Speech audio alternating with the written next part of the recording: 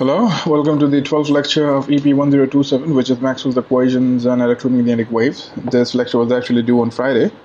However, I was late and I'm putting it out today.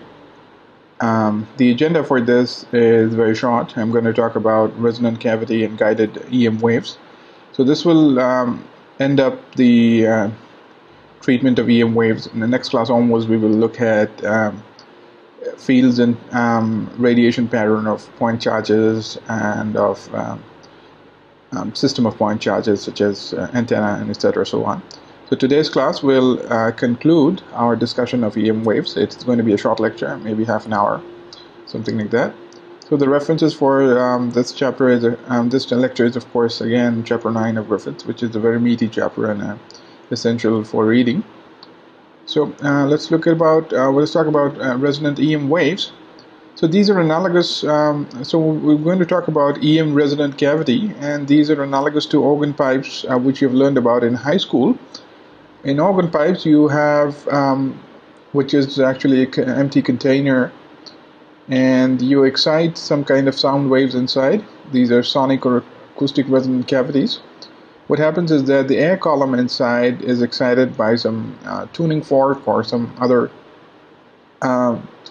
source, and then there's longitudinal pressure and density oscillations of the air column inside that organ pipe create standing sound waves. If it so happens that the sound wave frequency of the sound wave usually is equal to the tuning fork frequency, but if it matches one of the characteristic frequencies of the resonant cavity or the organ pipe, then you produce resonant sound wave with large amplitude. Okay. Otherwise, if it's not a resonant mode, then of course you have standing waves, but the amplitude is not that large. If it coincides with some characteristic frequency determined by the geometry of the organ pipe, then you have standing waves with large amplitude.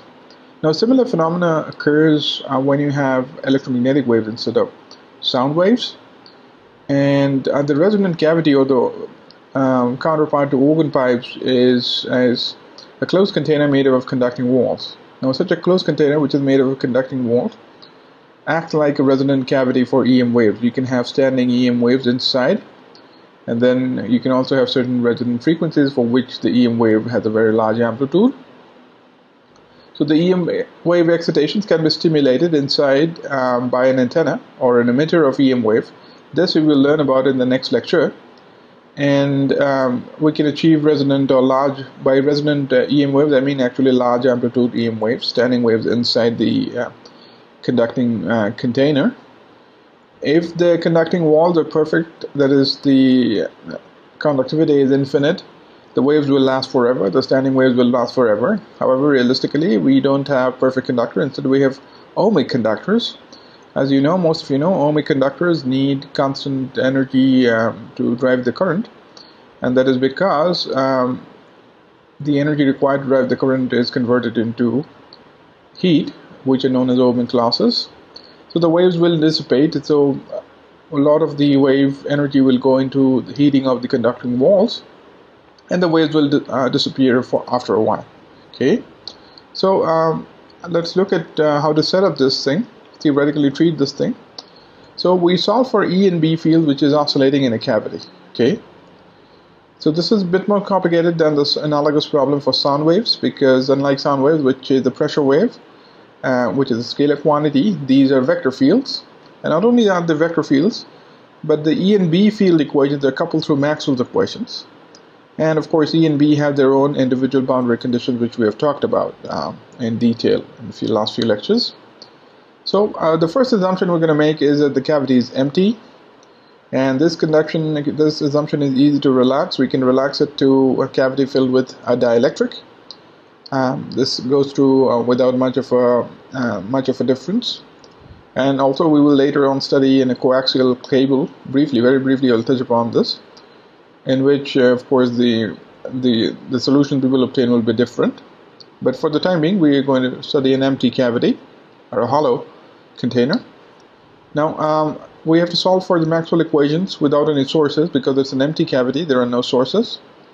So the electric charge, which is the source of the divergence of Gauss law, that is 0, as well as there's the current inside the cavity.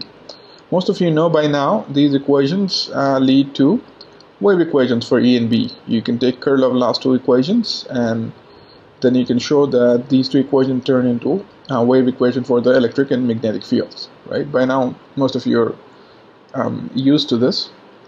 Now, because we want to consider oscillating electric and magnetic fields inside, we're going to, in order to solve this, we're going to put an ansatz like this. So the entire spatial amplitude has been separated from the time varying part. So the space varying part and the time varying part have been separated out.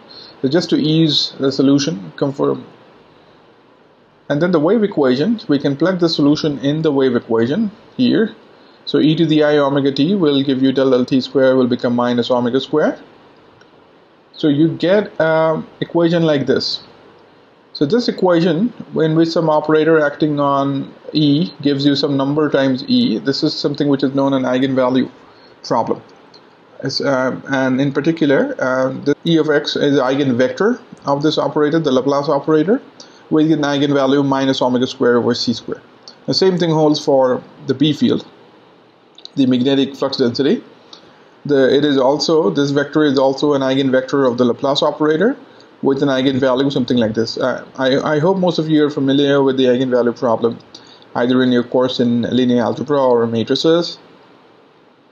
So our job is to solve the eigenvalue problem subject to some boundary conditions. Okay. However, the wave equation is not everything. We know that the 6 Maxwell equations we have are much more than just the wave equation. So, in particular, the Faraday law and the Ampere law, or Ampere-Maxwell law, these relate the components of E and B. So, they are coupled in a way. So, not all 6 components of E and B are independent because they're related.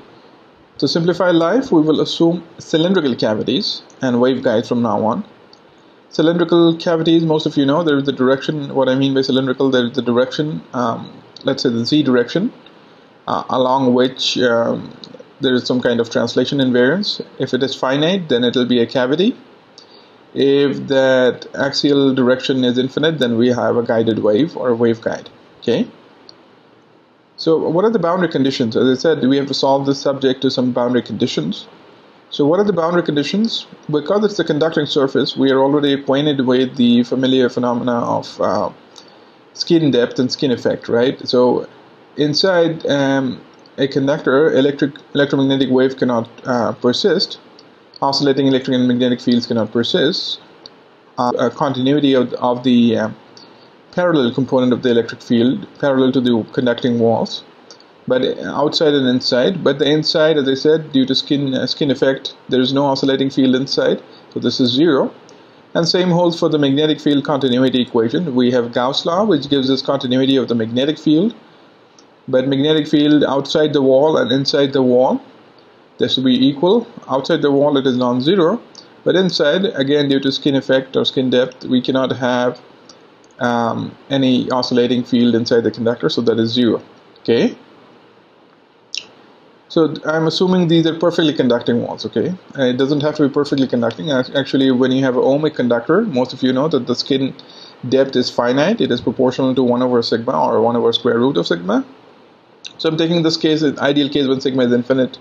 In that case, 1 over square root of sigma is just 0. Okay, in this approximation. And there you might wonder, what about the other two boundary conditions, which is the continuity of, the discontinuity of the D field and the discontinuity of the H field.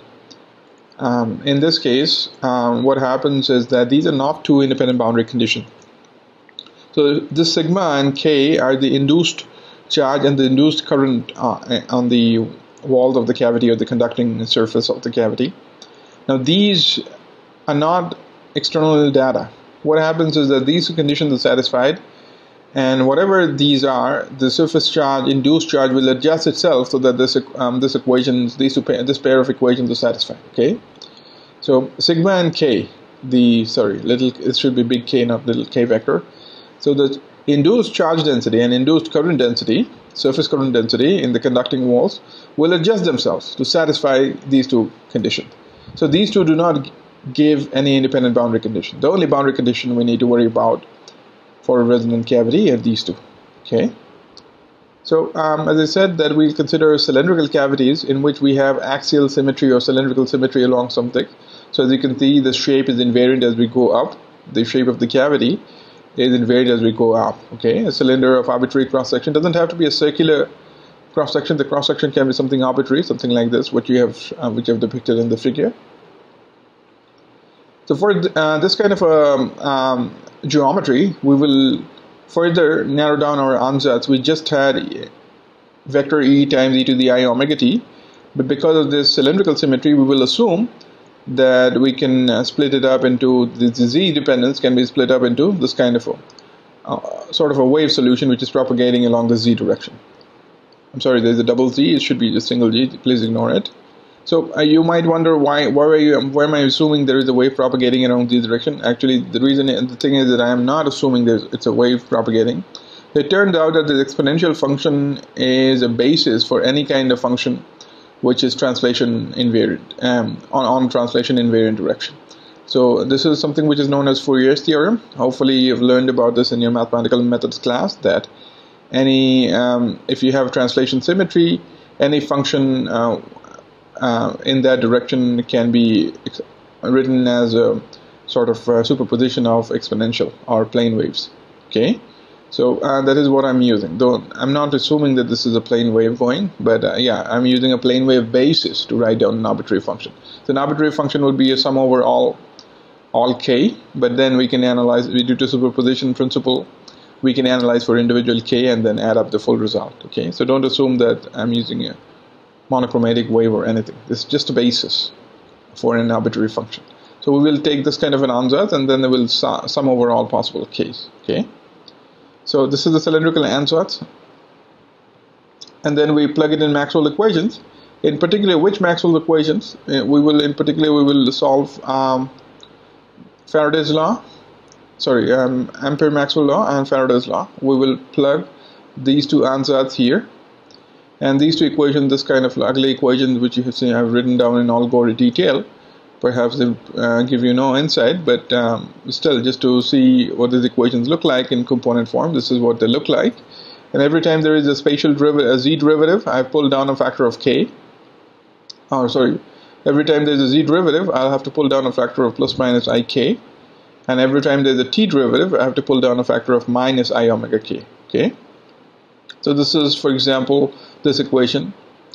So this is the x component of both sides. So x component will be del y bz minus del z by, but then the del z I have to write as e to the, because of this kind of exponential function, I can just replace the del z by plus minus ik. Okay, this is what I've done. And then del t I can replace by minus I omega, which is what I've done. And then the c square is there for the right. So similarly you can do for all the 6 equations, and you have these equations. So what you will observe is that these are simultaneous linear equations in ex, by, and ey and bx, right? Just skip these two equations. These two equations, for the timing, just forget about the third and the sixth equation. If you look at these 4 equations, they're simultaneous equations in 4 variables, so which can be solved. So the 4 variables are ex, ey, and bx, by in terms of ez and bz. Okay, so most of you know that these 6 equations are not independent because the components of the curl of a vector field are not independent. From the 2 components of the curl, you can construct the 3rd component, and so on. Okay. So for example, by taking further derivatives, you can show this equation is already contained in these 2 equations plus the Gauss law. So what we're going to do is, for the time being, ignore the 3rd and 6th equation and solve the first 2 and the 4th and 5th equation for these quantities, and the solution would look something like that. For instance, ex I can solve in terms of ez and bz, in fact the derivatives. And then I can do the similar thing for the ey, bx, and by. Okay, so this is the list of solution. So what I've done is that whenever I have ik plus minus ik, I've just reverted back to the z derivative because it looks nicer. Okay, So EZ and BZ, everything else, EX, EY, BX, and BY get determined in terms of EZ and BZ. So if we know EZ and BZ, they determine everything. So this is the algorithm which we are going to follow whenever we are encountered with the resonant cavity for EM waves. We're first going to solve, particular cylindrical. So we will solve for the transverse EX and BX, or transverse component, in terms of the longitudinal, which is along the axis. The Z direction is the cylinder direction. So once we know the axial components, everything else gets determined in terms of the axial component. So the entire thing rests on solving the longitudinal components. Once we are done solving these will get automatically determined, EZ and BZ. So which equations govern EZ and BZ? We don't have to go back to Maxwell equation. In fact, we already have the eigenvalue equation, right? We have the eigenvalue equation, so this will have taken the Z component of the eigenvalue equation. So we have this eigenvalue equation. Now for a cylindrical cavity, I'm taking just the Z component or the axial component of the eigenvalue equation. So this eigenvalue equation we will solve, okay? Now I'm fully aware that we didn't cover partial differential equations solutions, so I'm not going to actually go through how to solve this. If you're interested in knowing how this is solved, this is done in Griffith chapter 9. You can see it's not very difficult. You just employ a trick which is known as separation of variables. Okay, but I don't have time to go through that. For that we need a separate course or a longer course in electrodynamics. For this timing, I will just write down the solution to this equation. Okay, so but before I go, one thing I want to point out is that if Z is the transverse direction, longitudinal direction, then we cannot have both EZ and BZ to be 0. Okay, EZ and BZ, both of them are not 0. If they are 0, then EX, EY, BX, BY will all, this formula tells you that they are all 0. Okay, so that is not possible. So in cavity oscillations, they are not transverse. You have to have one of the either EZ or BZ non-zero. So remember, these are the axial or the longitudinal components. So they cannot simultaneously vanish for no waves at all. Now this is an important caveat that this only happens when you have a hollow cavity. As Griffiths points out, if you have a coaxial cable in which you have another source inside, then of course these equations, this conclusion is incorrect, and you can have transverse oscillation in which E and BZ both components are 0. So let's but here in case of a hollow cavity, we have right there of the two following choices. We can have EZ 0, so there is no longitudinal component of the electric field. So along the axis, there is no electric field. Only components are X and Y direction. But in this case, we have to assume that BZ is not 0. The magnetic field would have some component along the longitudinal axial direction. So these waves, appropriately titled as transverse electric waves, because the longitudinal component is 0, so the EM waves are entirely transverse. So not an EM wave, the E wave, the electric field, is entirely transverse. Or you can have the other choice in which EZ is turned off. So, EZ is non-zero, but the magnetic field is transverse. So because the magnetic field is transverse, its longitudinal component vanishes. These are called TM waves, appropriately called TM waves. So this is a summary of what we need to do. Let's consider the TE wave, the transverse electric wave. Because it's transverse, the longitudinal component of the axial component is 0, but the magnetic field longitudinal component is not 0. So the first equation, this is identically 0 because EZ is 0 for TE waves. This equation survives, so we have to actually solve this equation. This is the eigenvalue equation we need to solve, and this we have to solve subject to the boundary condition for B, that the perpendicular component of B at the surface vanishes. Okay, this boundary condition you will need to solve this equation. Similarly, for the TM wave, we have EZ non-vanishing, but BZ vanishing. So because this is non-vanishing, we will have the eigenvalue problem or equation for this to solve. And this has to be solved with the appropriate boundary condition for the electric field, which is the parallel component of the electric field at the surface should vanish. Okay, so as I said, I won't go through all the details. because we actually need to solve a Poisson equation. This is, as you can see, this is a Poisson equation. So Poisson equation, we need, in fact, this is known as Helmholtz equation. You need a whole bag of tricks to solve these equations, which is not complicated, but we just don't have the time to do that. So we will skip it. Suffice for you, it will suffice to know what the equation is and what is the boundary condition, and then hopefully in some later course you will learn how to solve this in detail. So the general mode of oscillation is, of course, you can have, this is not a general situation, we are considering special cases. In the general case, both of them can be non-zero. So this is neither T nor Tm. So the general case is neither of them are zero. In that case, however, we can still split up the problem into, because we can superpose, we will split up the electric field into two electric fields, and the magnetic field into two electromagnetic fields, one along the axis and one along the perpendicular to the axis. The one along the axis will correspond to this solution, and the one perpendicular to the axis, this solution, and then at the end of the day we will add the solution, because Maxwell's equations are linear equations, and you can superpose two equations to give you the same, to give you a new solution. So the general case doesn't need to be considered independently.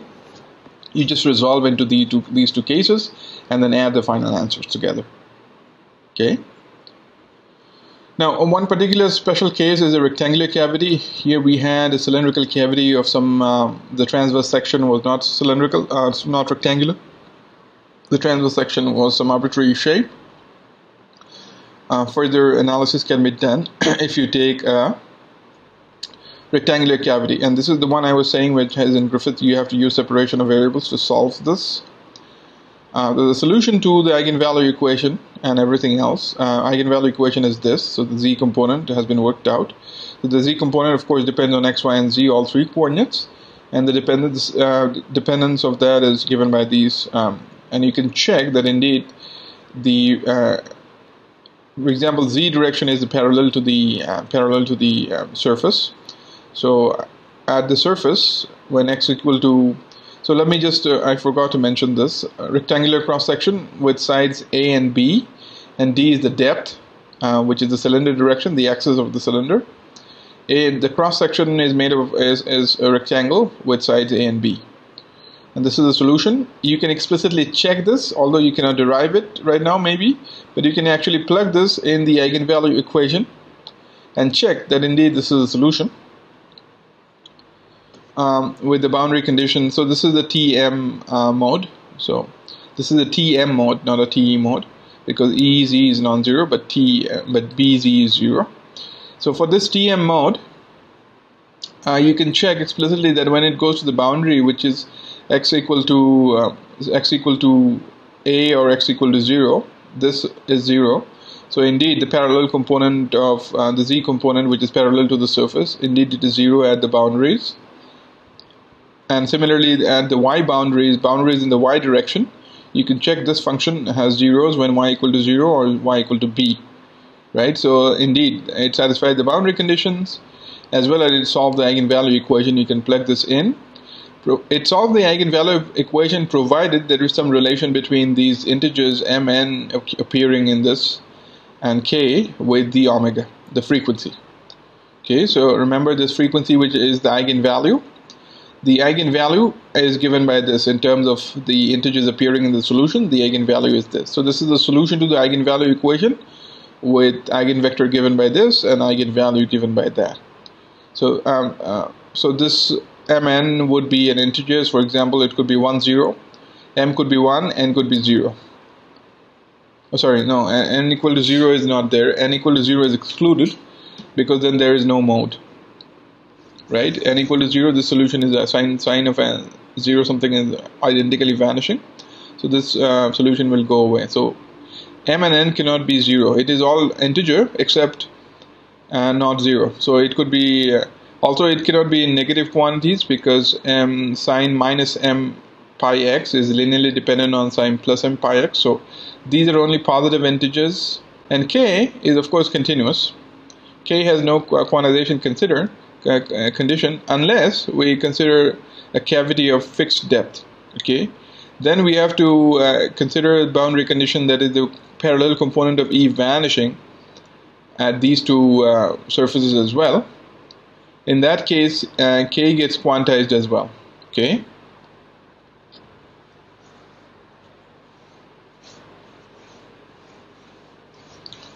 K gets quantized as well, and it is given by K L pi over D. So this is a very symmetric looking formula, as you can see. C is the speed of light, by the way, so this omega is there. I've just transferred it here. So now the wave is given by three integers. The TB mode, TM mode is given by omega LMN. These three are positive integers, and you can have 1, 2, 3, something like that, or 1, 1, 1, or 1, 2, 1, something like that. Okay. So these are these frequencies. These are the resonant frequencies I was talking about. These are the resonant frequencies which can sustain large amplitude standing waves, EM waves inside the cavity. The geometry fixes it completely. So this is given by this formula. So this is the resonant cavity of finite depth. Suffice to say that D is the largest. Otherwise, we could have considered X to be the axis. If X was the largest direction, we could have considered. X could be if it was the largest direction, we would have considered X to be the axis. However, we are considering a long cavity in which D is much larger than A and B. Okay. Otherwise, there's no point of calling it the Z to be the axis. These are resonant cavities. These were resonant cavities, but we also consider waveguides in which these are infinitely long. So actually, they're not infinitely long. They're just much larger than D is much larger than A and B, to the point that you can take it to be continuous. So in that case, I would replace this by just the K square. Okay, so omega K Lmn. So for this formula is appropriate for cavities of finite depth. And this upper formula is applicable for waveguides in which K is a continuous. It's not an integer. It's not a discrete, but it's a continuous number. It can be anything. And the velocity you can compute, which is phase velocity, you can compute as omega over K. It'll turn out to be greater than 1. If I divide everything by K, so this quantity, which is the sum of 1 plus 2 positive integers, now this is clearly greater than C, right? This because C times a number which is more than 1. So this is clearly greater than C. So this might appear to you that there is something paradoxical going on here, because we know that in special relativity tells you that nothing can travel faster than the speed of light. How come is it that the phase velocity is more than the speed of light? And the answer is that the phase velocity is not, when you have dispersive waves, phase velocity, you can see that the velocity depends on K. So this is the dispersion relation, because the velocity of the phase with omega, phase for a wave with omega, frequency omega and wave vector K depends on the wave vector K. Wave number K. So in this case, the actual physical energy or some physical information proceeds with this velocity, which is known as the group velocity, which is given by d omega over dk. And this is given by this, when you take a derivative of this omega with respect to k, you get something like that. Now this square root quantity has shifted to the denominator. So we have c divided by a denominator which is greater than 1, which means that the overall velocity is less than the speed of light. So then we are fine. Because this is less than the speed of light, and this is consistent with special relativity. Now Griffith explains why it is less than c. What happens is that if you have resonant EM wave, what happens is that the EM wave is a standing wave which is getting reflected over and over from the sides of the cavity, and so it never really is traveling along the axis, but it is getting reflected from the walls, and the overall movement is along the axis. So the velocity along the axis is only going to be the component of the velocity along that axis, okay?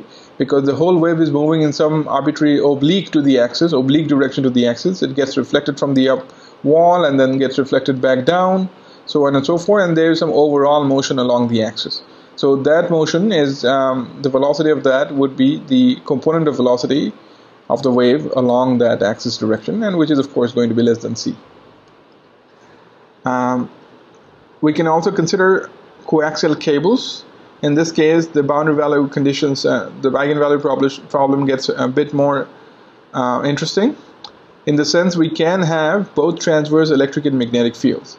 Now, I'm not going to do it in detail, but Griffiths explains this nicely in section 9.5.3 why this happens.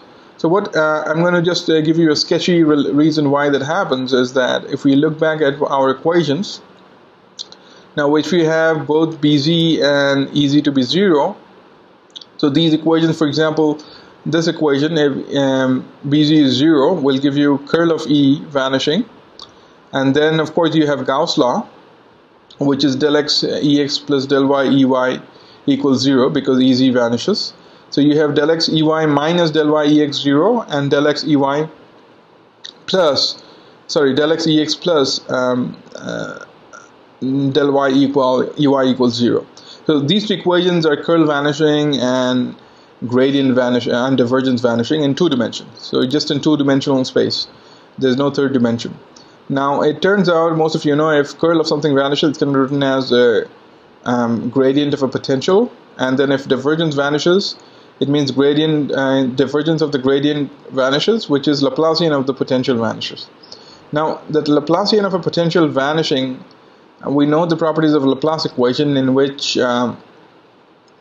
if you have a Laplace equation, we know a Laplace equation has no local maxima or minima. So the maximum or minima would lie at the walls of the container, and then inside it will be it cannot be either more or less than the container. So in fact, the only solution is if it's completely equipotential, if the hollow cavity is equipotential, which means electric field is 0. So TEM, that's why TEM modes cannot exist for hollow containers. But if a new twist is added if you introduce a second conductor, for example a coaxial cable in which you have 2 concentric cylindrical wires, then you have 2 boundaries, technically speaking. So and those 2 boundaries can have different values of potential, and the potential can be less than or more than the surfaces. Okay, because for example, it could be intermediate between the potential, and somewhere in the middle of the 2 coaxial cables could be the mean value of on the outer surface, and on the outer surface of the outer cable and the outer surface of the inner cable, right? The potential will be a mean of these 2. So it doesn't have to be equal to either of these 2, and hence the electric field, which is the gradient of the potential, will be non-vanishing. That's why it is fine. We can sustain TEM modes when we have coaxial cables. If what I explained right now is too fast, or if it is not too clear, please read section 9.5.3 of Griffiths. He beautifully explains what happens. And in that situation, what we have basically is electrostatics and magnetostatics in 2 space dimensions instead of 3. And for that, you can use just simply Gauss law, which you have learned for cylindrical symmetry. You can use Gauss law to arrive at the expression for the electric and magnetic fields. Most of you know, in 2 dimension, instead of an inverse square law, you have an inverse, just an inverse law. So E 1 over the inverse distance from the axis, and B is also 1 over the inverse distance. However, the electric field is entirely radial, while most of you know Biot-Savart law tells you that the electric field has to be azimuthal, magnetic field has to be azimuthal. But the dependence, how it falls off from the axis, is given by 1 over the axial distance. Okay, this is an artifact of 2 dimensions instead of 3, because effectively speaking, we have because nothing changes along the 3rd direction, the axial direction. Effectively, that and we have transverse and electric field. The electric and magnetic fields do not have component and direction. Effectively, we have removed that 3rd direction from our consideration, and we're left with 2-dimensional. So that equation is easy to solve. Okay, so I think we are at the end. This is something we had a little bit left over on the topic of EM waves. So hopefully most of you are now happy that it is complete. And I have a couple of announcements. First is that next 2 classes, or next 1 lecture maybe, we will consider the radiation emitted by a point charge, which is going to be important. And then we're going to look at the radiation emitted by a system of charges, for example an antenna, which is specified by a current density. Okay, So these patterns of radiation are important. And I have another announcement, which is that the quiz 4, which was supposed to be today at 7 a.m., is now postponed to Wednesday, May 6th at 1:30 p.m. Okay, in the afternoon. And this is because I wanted to include the material on resonant and guided EM waves in this quiz, because this is a quiz on EM waves, and if we leave out resonant or guided EM wave, that is not good. So hopefully you'll have a couple of days to look over this chapter in Griffiths, or and compare with what I've said in the class, and get a nice feel for this, and then we'll take the quiz on Wednesday at 1:30 p.m. Okay. So we'll next time when we meet, I'll talk about radiation emitted by point charges. We'll learn about Liénard-Wiechert potential and Jeff-Markov equations, and then we'll have various emitters, half wave, antenna, and so on and so forth. And then we'll see the pattern of the radiation emitted by those charges. Okay, we'll stop here. Thank you.